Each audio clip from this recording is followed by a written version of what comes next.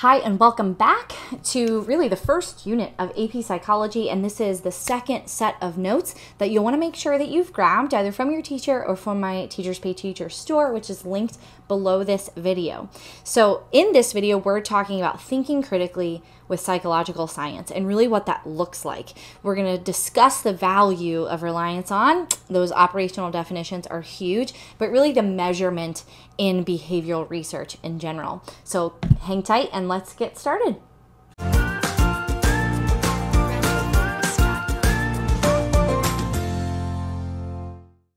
We're going to be going over a lot of different terms in this one, but this really should be a rather quick set of notes. So hindsight bias and really just being aware that it exists is really, really impactful. So this is the quote, "I knew it all along" phenomenon. It's where we tend to believe after learning the outcome that we would have gotten it right, that we would have foreseen it. We knew the answer to the Jeopardy question only after it was answered, right? Like, oh, they just said it. I knew that. I totally knew that. Well, that's your bias due to having hindsight. And I've always used the term or the phrase, I guess, that hindsight is 20/20. And if you've heard this before and you're like, I don't even know what that means. Well, hindsight is being able to look backward, right? Look back in time. And it's always perfect vision, 20/20 vision. You always have perfect vision when you're looking back in life. And that's a bias, right? You can't do that. It really is a bias. Overconfidence. This one's big. We tend to think we know more than we actually do. So how long do you think it would take you to unscramble these anagrams here? People said about 10 seconds. And on average, they took about 3 minutes, right? Water, entry, and barge, right? Pseudoscience, this is a big one, and that pseudoscience is not really thinking critically as a psychological science. So these are popular beliefs that seem to be related to science. And they include all kinds of things like ESP and clairvoyance and that kind of stuff. Confirmation bias is when you look for evidence to confirm your beliefs while ignoring all other evidence that may disprove it. This could be in research. This could just be in like a disagreement, argument, or rather just friendly discussion that you're having with a group of people or friend. And this, I want you to write this down. This could be either intentional or unintentional, and that you subconsciously just don't even see information or hear it or experience it that disproves your belief.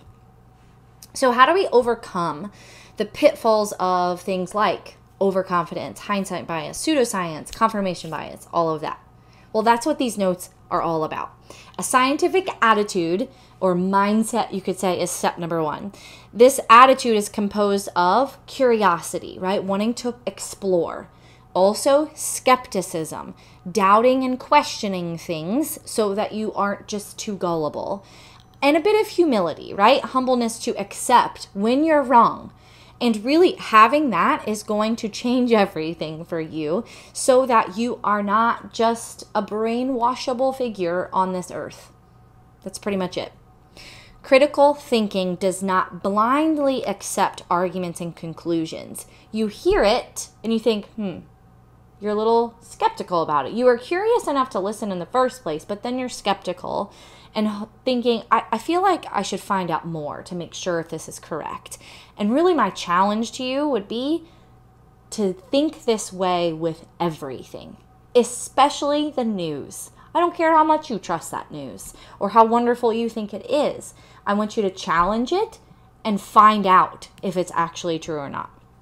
It examines those assumptions, discerns hidden values, evaluates evidence, and assesses conclusions. So if you were given the statistic that, let's just say, 1 in every 3 teenagers is predicted to be less intelligent than their older counterparts at their age, that you, probably you, if you're watching this, you're probably a teenager taking AP Psychology, are projected to be dumber than people older than you. Would you accept that? And I'm hoping there's a little like tinge of like anger there, like, what? That's crap. No. But that's what that criticism is. That's what I'm challenging you to have, that critical eye at every piece of information that you take in. So that's when skepticism is really crucial. So the scientific method, I'm hoping this is kind of a review for you, so I'll go quickly.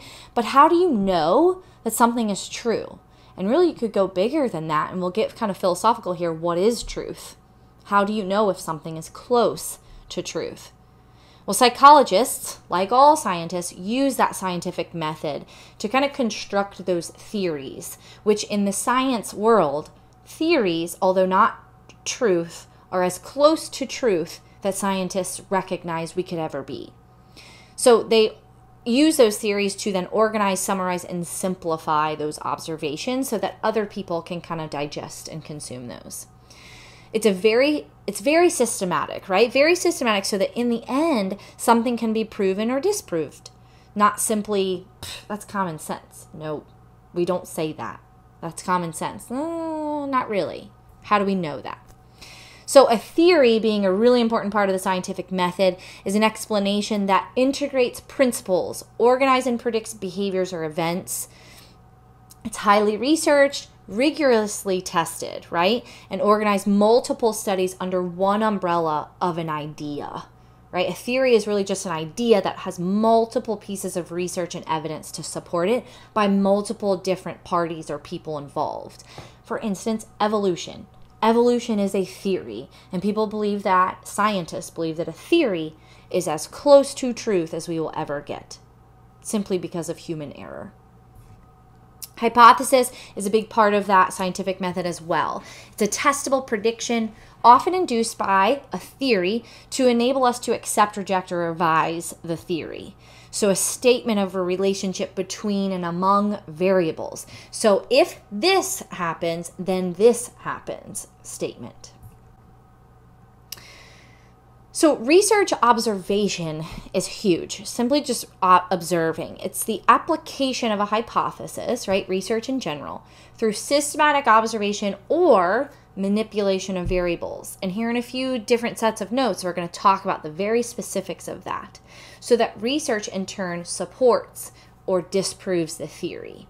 So we have the theory, the big thought, and we have multiple pieces of research that either support or disprove that. Now, an operational definition. If you get nothing from these notes other than this, you have reached success. An operational definition is a precise definition of a variable being observed in research so that it is two things. One, measurable. Circle, highlight, star that thing. Measurable and manageable. Manageable simply meaning you can actually do it. No one ever said that they're going to, in research, survey or experiment with 3 trillion people. No one ever said that because that's not manageable. Really, hundreds of thousands of people is not manageable by most institutions or groups of people. So it's got to be manageable, but then also measurable. So an operational definition is simply saying, if I want to measure happiness, if I want to measure alertness or intelligence, how am I measuring that? Because some people might say, well, you can measure happiness by how often people smile. And other people say, well, I'm going to give them a survey. That is 2 different ways to measure the same variable. And that would be a botched research experiment in that case. It would not hold up in the world of science. You have to say how you're measuring the variable so that it is then replicable, so that other people can replicate that research. So you come up with operational definitions, and I want you to do this on your paper. Come up with operational definitions for these variables. So go ahead and pause and do that now. So what this does, and I've said this before and I'll say it again, when you operationally define your variables, which is absolutely necessary in research, it allows other people within your research that are collecting your evidence to replicate what you're doing, and then also allows other researchers doing similar research to replicate it as well. And that's what we've got. So make sure you subscribe to my channel and hit that next button, this playlist, and you can see the next video. Until then.